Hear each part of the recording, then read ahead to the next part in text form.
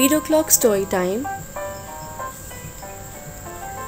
Today's story is A Good Friend.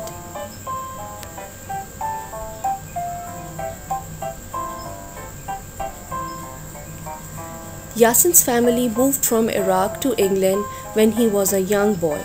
Yasin did not want to leave his home in Samara, but his father said that it was best for the family because it was not safe to live there anymore, and he wanted his son to grow up in a country that was accepting of all people. Yasin's father told his son that England was a multicultural country where people lived and worked together regardless of race or religious beliefs. Although Yasin was not happy about leaving Iraq, he soon settled into his new life in a big city called London. London was very exciting with all its tall buildings and museums, and Yasin especially liked the London Planetarium and the big river Thames with all of its old bridges. Yasin even made friends with a boy who lived next door called Andrew. All summer long, Andrew and Yasin played in the park or went to the zoo with Andrew's mom.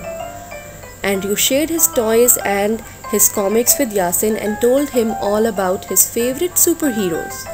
They even built a camp in Yasin's back garden where they would hide from the grown-ups. The summer was a fun time, and young Yasin soon felt quite at home in London, even though it was a big city and not nearly as sunny and hot as it was in Samara. His English got better and better, especially with his friend Andrew. Although there were a lot of words that Yasin did not understand, and he often felt silly because he couldn't speak as well as he would like. When September finally came around and the leaves began to fall from the trees, Yasin's father explained that it was time for his son to go to school. Yasin was 7 years old, so he would be going to year 3 of the local primary school the same year as his friend Andrew. Although Yasin was very nervous about going to school, his father and mother assured him that it would be a fun place where he would meet lots of new friends and learn lots of interesting new things. English schools are supposed to be very good, said Yasin's mother, and your English will get better in no time, assured his father.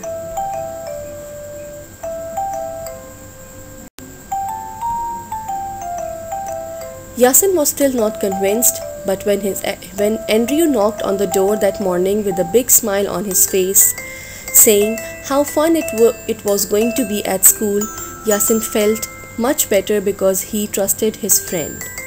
The two boys chatted all the way to school. Andrew told Yasin about all the playgrounds and who was the best teacher and what boys were the most fun and what girls were pretty and how they often served custard for pudding at lunchtime. Yasin did not know what custard was, but Andrew looked very excited about it, so Yasin thought it must be taste very good. But when the boys got to their class, things did not go how Yasin imagined that they would be. The teacher told Andrew to take a seat at the front of the class as she introduced Yasin to the rest of the children. He did not like standing up in front of the class, and one boy shouted that he was a smelly foreigner. The boys and the girls all laughed, and then another boy made fun of Yasin's accent, and when he was asked to say his name and where he came from, "I can't understand him, miss. He can't even speak English," said the nasty boy. Finally, Yasin was allowed to take a seat at the back of the class, but he wished that he was sitting next to Andrew, as he felt very alone. The girl sitting beside him kept looking at him as a strange way that made Yasin uncomfortable, and during the lesson she put her hand up and asked the teacher if he could move places. Yasin did not understand what he had done to offend the girl. When the bell went, it was time to go out in the playground. All the children closed their books but on their coats and put on their coats and headed out of the door into the bright autumn sunshine. The teacher kept Yasin back for a moment and gave him a badge with the name on, which she pinned to his jumper. "There you go," she said with a smile. "Now all of the children will be able to learn your name." Yasin thought that the badge looked silly, and when he went out into the playground, all of the children began pointing and laughing. "You've got a girl's name," said a small boy with blonde curly hair.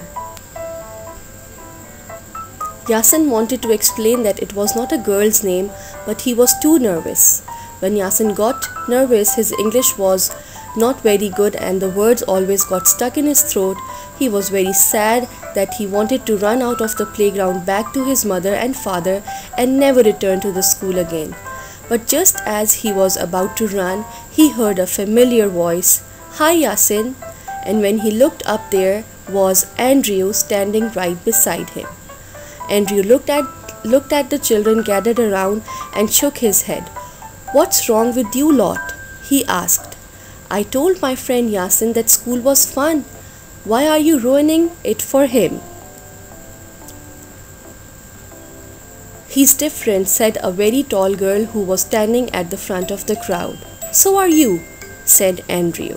"You are the tallest girl in the whole school, and you don't like it when people make fun of you, do you?"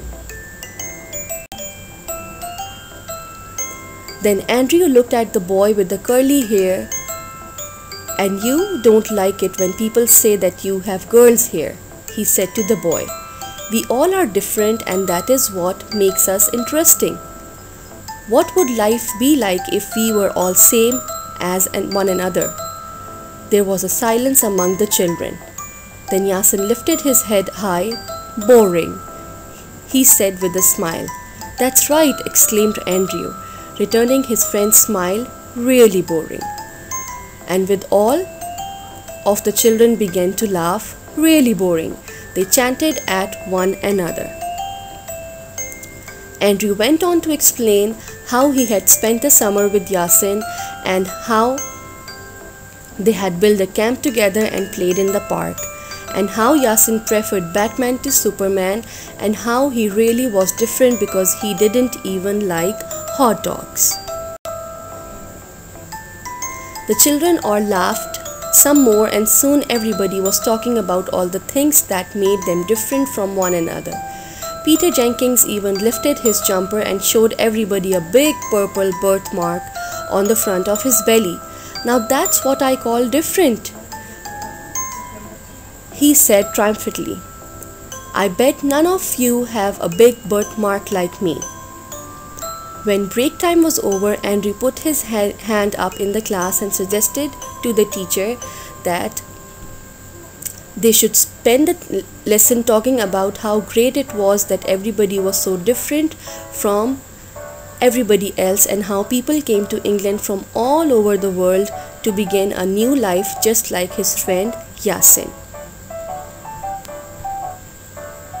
The teacher agreed that it was so important to be an individual, and she also said how wonderful it was that the whole Britain was such a multicultural island. Yasin wrote these 2 words down in his book and promised himself that he would learn them both and remember them always. He also wrote the word friend in his book. He already knew what that meant, but he just wanted to write it down because he felt so lucky to have a good friend like Andrew, who stood up for people and did not judge them just because they were different. Friendship is the only cement that will ever hold the world together. The end. That brings us to the end of our story time. In addition to it, please subscribe to my channel, hit the like button and share it with your friends and family. Do support Read O'Clock and help it grow. I'll see you soon with an amazing story. Till then, take care of yourself. Bye bye.